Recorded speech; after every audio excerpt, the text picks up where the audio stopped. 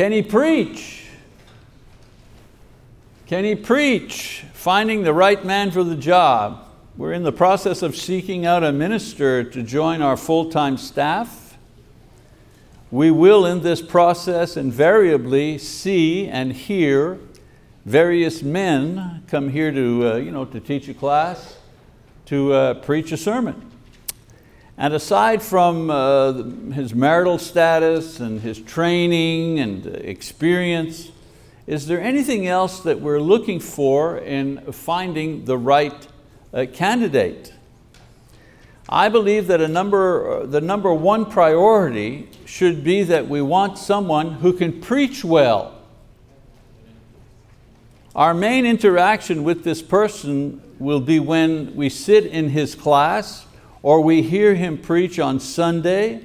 And aside from him being easy to get along with and maybe have a good sense of humor, the bottom line is, will he be able to feed us spiritually from God's word? That's the bottom line. Because in the end, we'll not be supporting him to be kind. We're not going to be supporting a man to be funny or even to be a good man or a faithful husband and father, although these things are requirements for all Christian men, but no, that's not what we're looking for, that's not what we're paying for. We will be hiring him based on his ability to handle the Word of God correctly and to lift us up spiritually and to keep us faithful to Christ by his encouragement and his admonishment and his instruction from God's word. That's what we want. We want a preacher who motivates us to invite friends and family to worship, knowing that they will be edified and challenged by the message that they hear. That's what we need. That's what all churches need. Preachers who know how to preach. With this in mind, I thought it would be helpful if we examined the model for all preachers to see what kind of things we should be looking for in a minister as we go through this process. If you haven't already guessed, the model I'm referring to is the Lord Jesus himself. And more specifically, his ability and style of preaching. And hopefully this will guide us as we search for a man suitable to serve here at the Choctaw congregation. And who will, along with Marty and Titus, spend a good amount of his time teaching and preaching to us from this very pulpit. Now, whether you call yourself an evangelist or a missionary or a preacher, the one thing that binds ministers in the service of the Lord is the common task of preaching.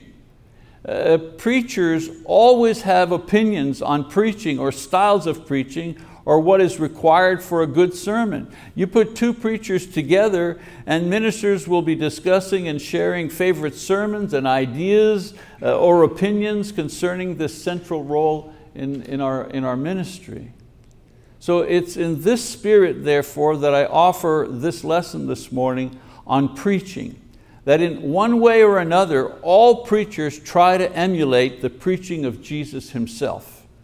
Perhaps in examining Jesus' style and his approach to this glorious work, we can gain insight into what we are looking for in a new minister here in Choctaw. Because if you're sitting there and there's a guy who comes, his name is Joe Smith or whatever, and he's preaching, you're listening to him, but do you know what you're looking for? You understand the difference between something that is, yeah, we got to get this guy, or nah, maybe we should pass on this guy. We started at the beginning a little bit about the history of preaching. Preaching is one of the most ancient of ministries. Peter refers to Noah as a preacher of righteousness, 2 Peter 2:5. And the Old Testament was recorded mainly by those who were involved in the work of preaching. Prophets like Jeremiah and Isaiah and Amos and others were essentially the preachers of that time, who also possessed the gift of prophecy. Much of what we read in their books are their sermons and their exhortations to kings and to people of that period. Even Solomon refers to himself as the preacher in the book of Ecclesiastes. In the New Testament, John the Baptist is called a prophet, but his main work was accomplished through the ministry of preaching.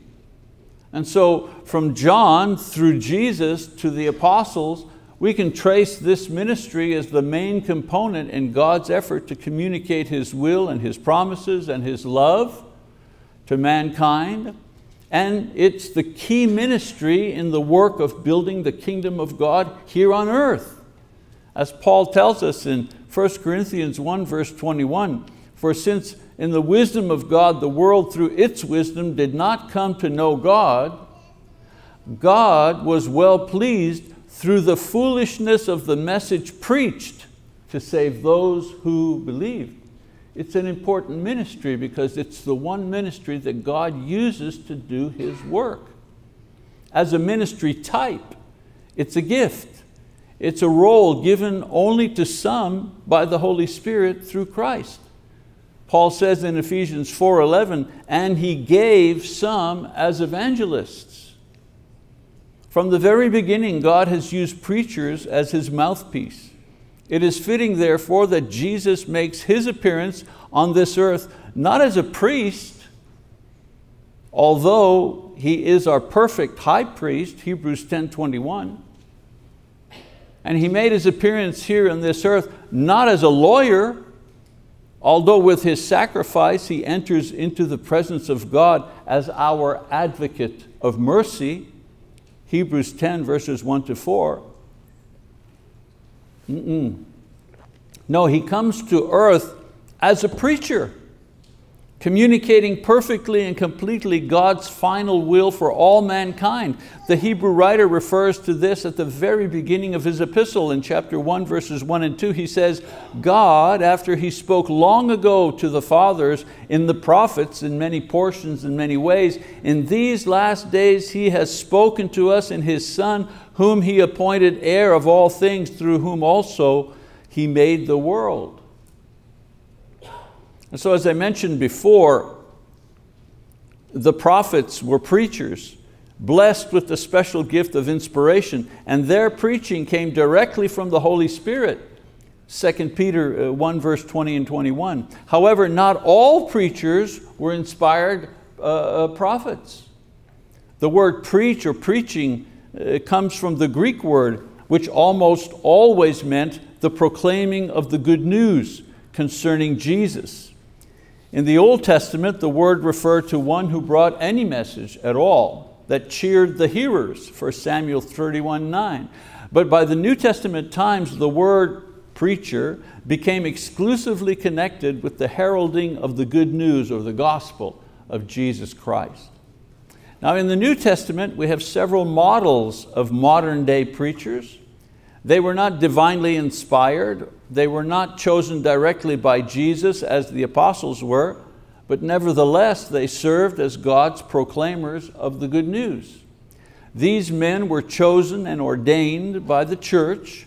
They were trained by human teachers, and they preached the message already recorded by the prophets and the apostles before them, just as preachers do today. Now there are many whose identity we do not know, but the New Testament does name a few of these preachers, like Stephen or Philip, Timothy and Titus, as some of the more familiar ones. Jesus, therefore, was one of these. He was a preacher. He worked as an itinerant preacher, announcing the good news of the kingdom throughout Israel.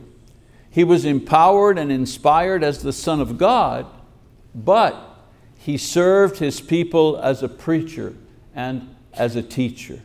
And that's what we're looking for, a preacher and a teacher. Now, in order to discuss the preaching of Jesus, we must first understand the mechanics of His work so that we can better appreciate what and how well Jesus preached.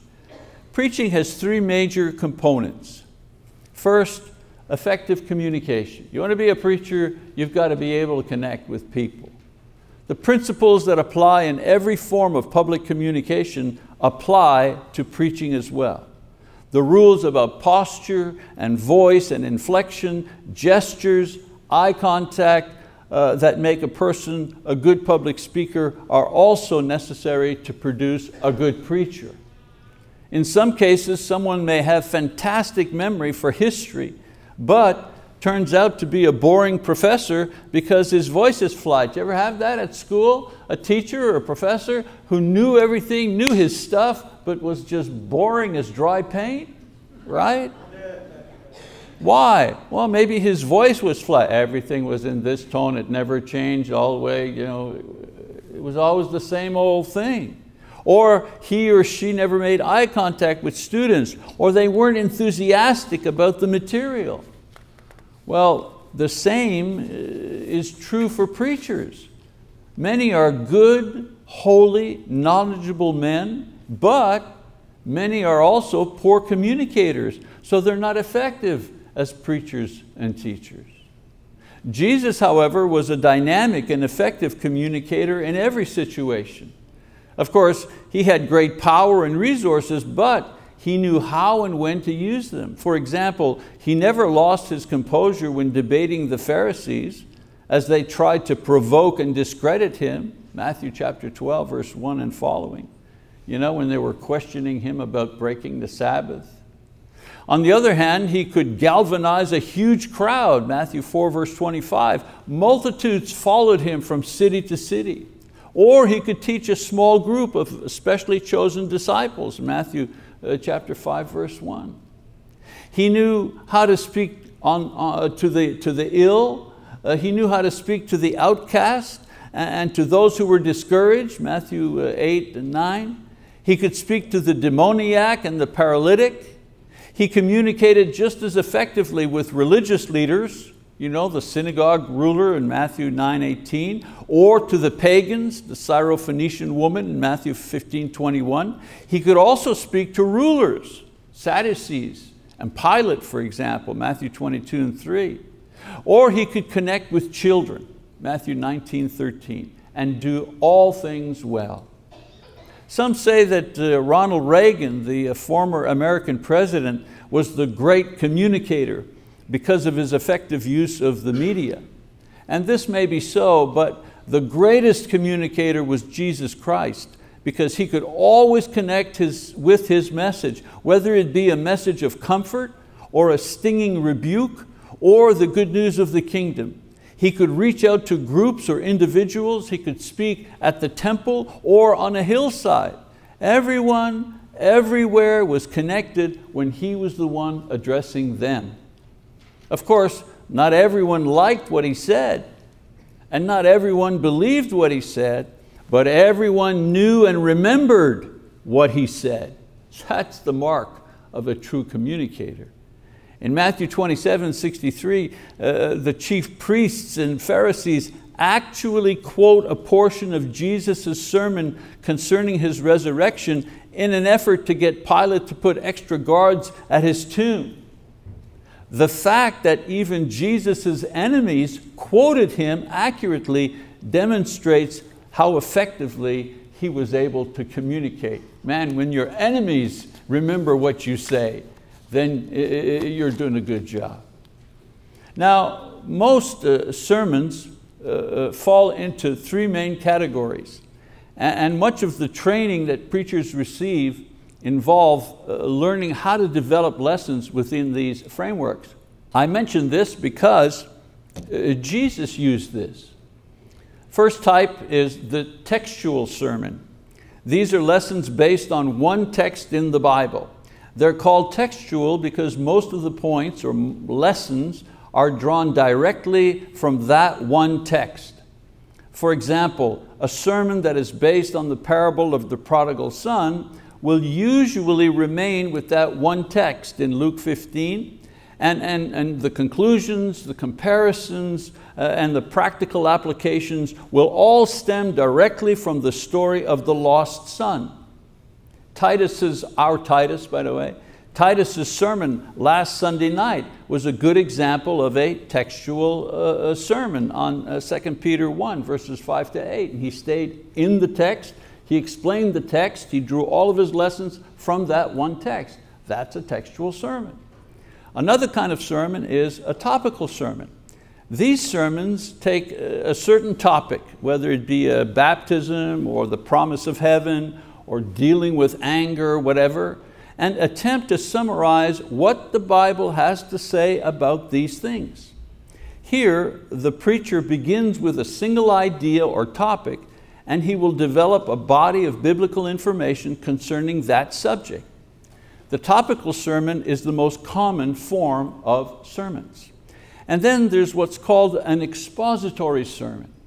An expository sermon is much like a textual sermon, except that the preacher is focusing on the meaning of a particular passage. He will do this by explaining the meaning of the words in their original languages, or he'll give background information on the historical, social conditions of that time in order to help his audience understand the passage in context. It is for this reason that teaching the book of Revelation, for example, requires much exposition. Why? Because the symbols and the language are not as readily familiar as the language found in the parable of the prodigal son, for example. Therefore, much more background development is necessary. In the end, expository preaching seeks to find the essential meaning of the passage for the original people to whom it was first addressed. In other words, how it fits in the section of the Bible where it is placed, and then how it relates to the entire scripture, and then finally, if there are applications that can be made for a modern day audience. Because of all these requirements, the expository sermon is the most difficult sermon to prepare. Now, there are other, I could go on and on here, there are other subcategory of sermon types. There's the biographical sermon about individual people. There's the geographical sermon. You can actually preach a sermon about the geography of the Bible lands. Word studies, a sermon that takes a single word and develops a lesson around the study of that one word, like the word sanctification, for example, or the word propitiation, different Bible words, developing a whole lesson based on a single word. But textual, topical, and expository sermons, these are the mainstay of every preacher's lessons. Okay. I had to give you a little bit of technical background here to understand what I'm going to say about Jesus. So what about Jesus' preaching style? Even though we can categorize some common approaches to modern biblical preaching, it becomes evident when looking at Jesus' preaching style that these categories are limited. Let's face it, Jesus used every style, and in some instances he blended styles in the same lesson. Now I say this to establish the fact that any attempt to fit his preaching into a box is futile, because his is the preaching that our preaching is based on. But for the purpose of this lesson, I'd like to demonstrate some of the methods that Jesus used which are recorded in the New Testament very quickly. How about textual preaching? It's hard to discuss Jesus' textual sermons because he created the texts in the New Testament from which we today preach. So it's pretty hard to give an opinion about his textual sermons. At times, however, he did textual sermons based on his own texts. For example, in the parable of the sower and the seed in Matthew 13, Jesus begins with a parable as a basic text, and then he follows this with a textual sermon explaining to his apostles why he used parables and what this particular parable meant. Truly amazing. An original text, the parable of the sower and the seed, and then a little later on, Jesus preaches or teaches a textual sermon on the text that he's just created. Pretty amazing stuff. Topical preaching. Much of the Lord's preaching dealt with various topics relevant to the people that he spoke to. The topics were based on who he was dealing with at the time. So the Sermon on the Mount, for example, in Matthew 5-7, deals with the topic of character. The kind of character a person finds in the kingdom of those who are Christians. That's what the Sermon on the Mount is about. Further along, there's a lesson for the apostles on the topic of true discipleship, Matthew 10, 5-42. The list goes on and on as Jesus clarifies and refocuses the true meaning of existing teaching in the scriptures at that time, and He provides new revelation from God. Whatever topic we preach on today, Jesus has either revealed it, confirmed it, or clarified it for us 2,000 years ago. And then you have expository preaching. Although many preachers think that this is the only type of preaching that should be done, it was the one least used by the Lord. The people Jesus addressed, they understood the language, so there was no need to translate or to explain the root meaning of the words. In addition to this, the people He taught were familiar with the social and the historical settings which we today have to recreate with study and research. Jesus' listeners, they could catch every voice intonation, every gesture, which is so important to effective communication. And so for this reason, there was less need for Jesus to explain history or the meaning of the word in Greek or in Hebrew and so on and so forth. They already spoke the language. The Lord did do some expository work, but mainly in dealing with the Pharisees. There were many confrontations where He explained or clarified certain passages or conclusions that they had misunderstood or they had misrepresented. For example, in Matthew 12, 3-7, He explains an exception to the rule of eating the showbread by the priests when David ate the showbread out of need. In Matthew 15, 1-14, He explains how the Pharisees have misapplied the law of Korban by denying their parents financial support. In Matthew 19, 1-12, He explains the proper interpretation and application of the law concerning marriage and divorce. In Matthew 22, 29-33, He corrected the Sadducees' false conclusion concerning the resurrection based on their mistaken use of the verb am in the Old Testament reference. I could go on and on, but those are just some examples of Jesus' expository work in correcting the scriptures for His hearers. Excuse me. Now, as I said, there are more examples of this, but these amply demonstrate Jesus' absolute grasp of the scriptures and His ability to explain every verse perfectly within the context of the entire Bible. And why not? Why not have the perfect style? Is He not the Word made flesh? John 1, 1-13. Jesus knew how to use the word and communicate it because it was and is the product of His spirit and His mind and His knowledge and His power. And then one other point I want to make here is relevancy. You know, there's the question of relevancy. Preaching professors call this the so what factor. Is what you are preaching meaningful? Can it be used? Is there a point to all of it? You're probably wondering when I'm going to get to the point of this one, and I will. You'll see in a moment. But in order for preaching to have a point and to be relevant, it has to have specific objectives. There are any number of preaching objectives, but most are variations on the following 7. You understand what I'm saying? A guy can be doing a topical sermon or an expository sermon, but what is he getting at? What's the objective? What's he trying to accomplish? And believe it or not, there are common preaching objectives that all preachers learn to work with. Here are the 7. First is the evangelistic objective. This objective is to call on the church to reach out. In other words, a sermon on the need to be evangelistic, how we are saved, and how we can encourage others to be saved. That's the evangelistic objective. The second one is the devotional objective. In other words, the lesson here, no matter if it's topical, textual, whatever it is, the objective is to inspire awe and reverence for God. Sermons on God's power and God's grace, these are devotional objective sermons. The third objective, the ethical objective.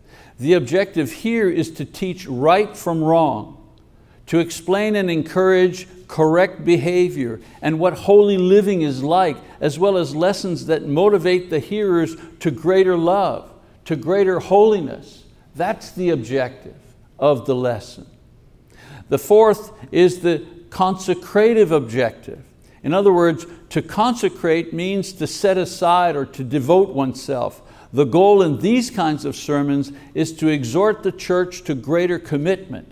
For example, lessons on discipleship or personal sacrifice fall into this category. If you've preached the successful sermon with an objective that is consecrative, the members of the church will leave saying, I can do better, I can try harder, I've seen something that I want to aspire to in my private personal life. If that's what the church is thinking when they leave after hearing the sermon, then the sermon objective has been reached. The next one is the doctrinal objective. The objective here is to find out, what does the Bible say? Or what does the Bible command or teach or demonstrate or forbid in various areas of life and conduct? We need to know that. We need to know what is right and what is wrong, what is higher and what is lower. And when somebody leaves thinking, you know what, this thing over here that I was doing, all this time I thought I was doing okay. It's not. The Bible says not to do that. Again, the objective has been reached. Then there's the supportive objective. The supportive objective is encouragement. Encouragement in suffering. All of us suffer. Sometimes we don't suffer all at the same time.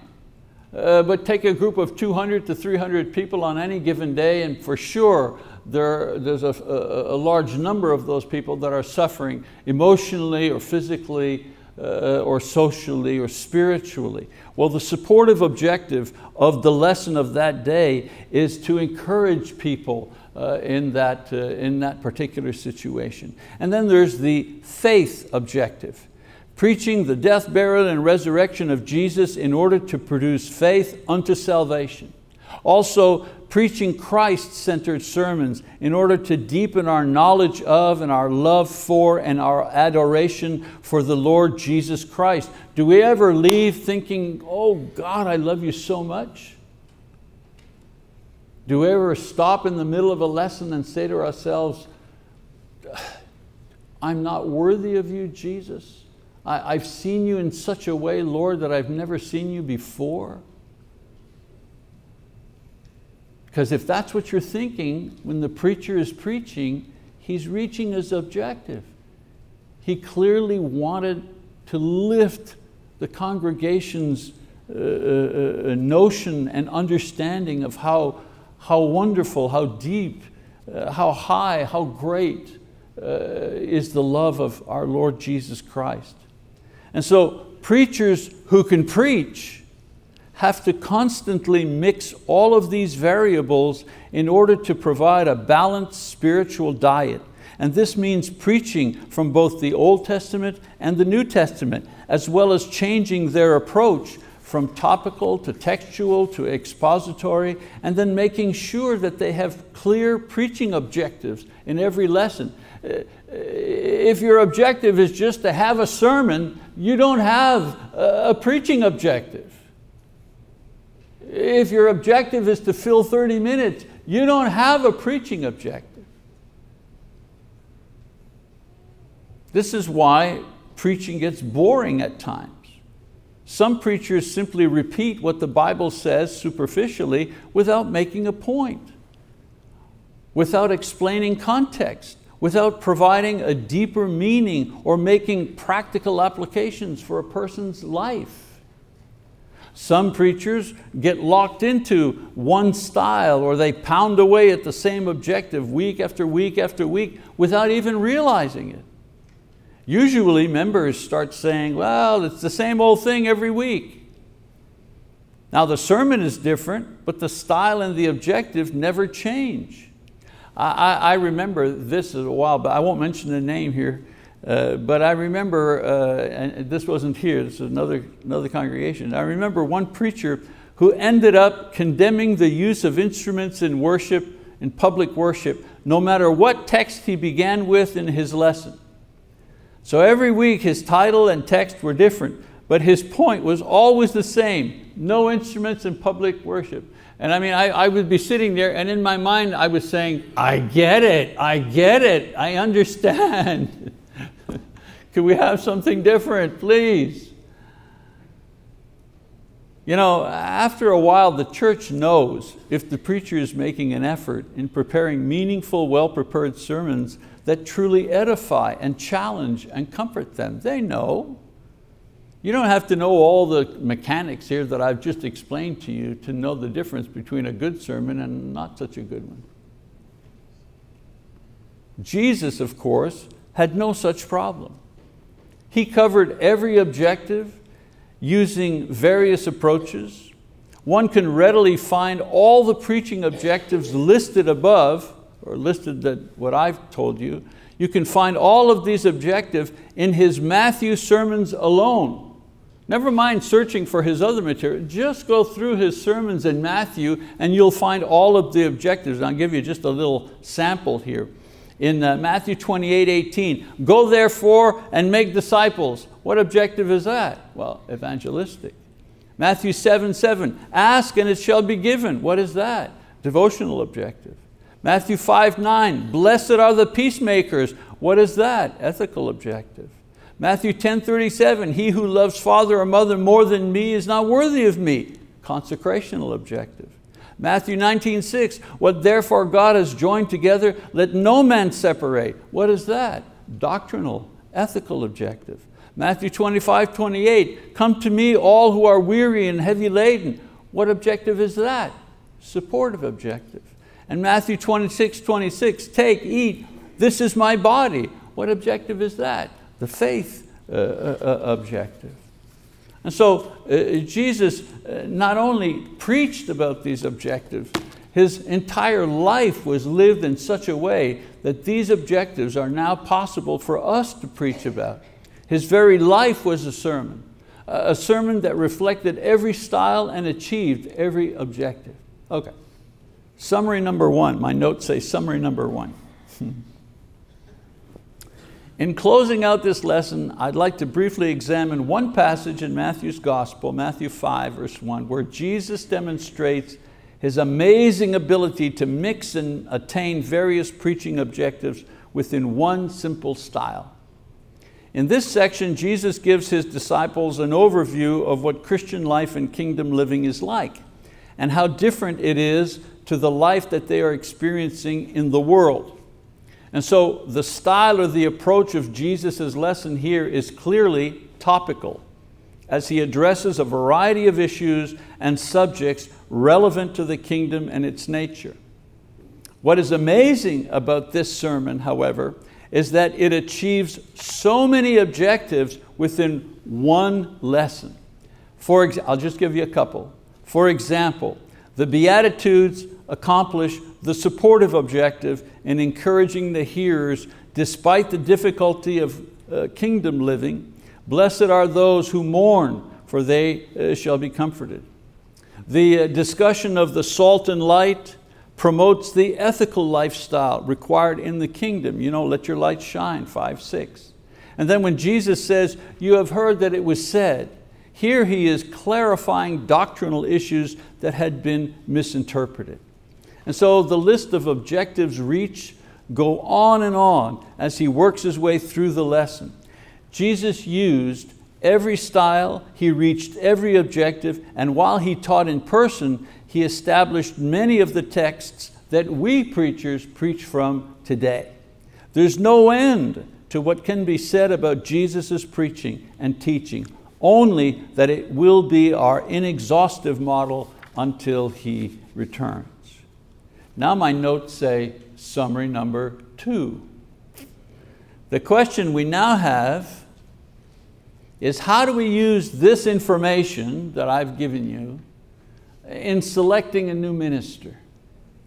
Well, I'm not saying that those who try out should be doing everything that Jesus was doing. That would be nice.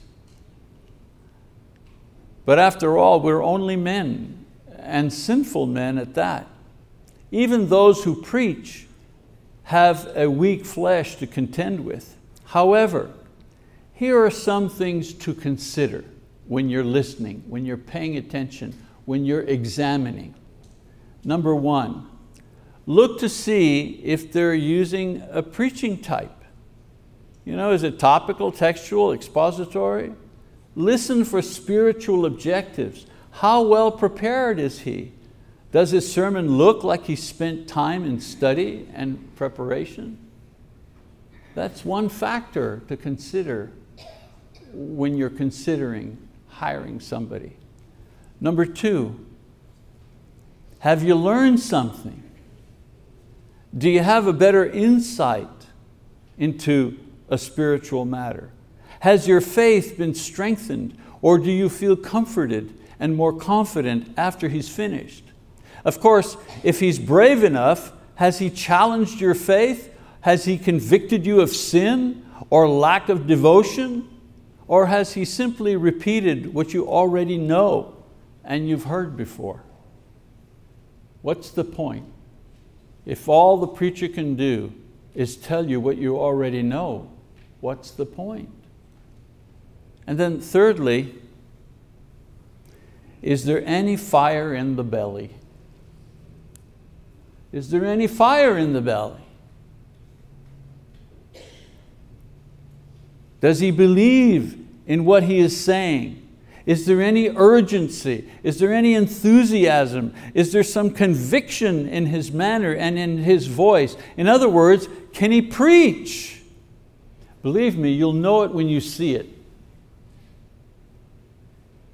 How many times have I sat there listening to people for whatever reasons, whether it's like a summer series or we're interviewing for people, and blah, blah, blah, one guy gets up, blah, blah, blah, and then all of a sudden somebody gets up and does something, and you look up and say, man, that guy can preach, right? You don't have to have gone to preaching school to know that. If you've been in church at all, if you've been to church services for a couple of years, you know it when you see it. That guy can preach, or man, we got to get that guy. Never mind how much it costs, that's the guy. You'll know it. He's got fire in the belly. On the other hand, if your response to his lesson or his sermon is, well, that was nice. He sure has a lovely voice. And what a sense of humor. Well then, if that's what you're saying, then add him as a friend on your Facebook page, but don't hire him as a preacher, because nice and funny cannot replace or make up for real preaching. What I'm saying to you, pay attention and let the information that I've shared with you this morning guide you in your decision making. It's important. It's important. Don't just go, yeah, let's get that guy, let's get the process over with. We've been looking now for a couple of months, let's get it over with. Hire that guy, why not? He was funny, I remember him telling a joke. Don't do that, because you're going to have to live with him for a long time after that. It's a lot easier hiring a preacher than getting rid of one.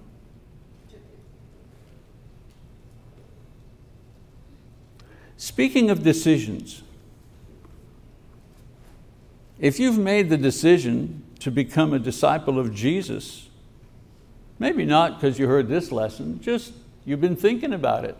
You've been studying with someone, and you've decided, I need to become a disciple of Jesus.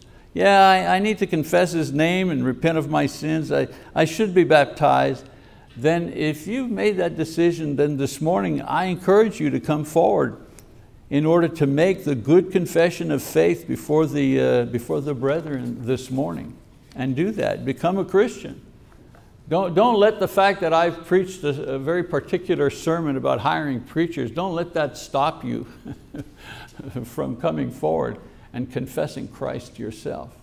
And if during this lesson you've had the desire to be better, to give yourself more perfectly to Christ, to devote more of yourself to His service, and you would like the prayers of the church to help you live your best life for Christ starting today, then of course come forward now and let us pray that God strengthens you to do all that you desire in His glory.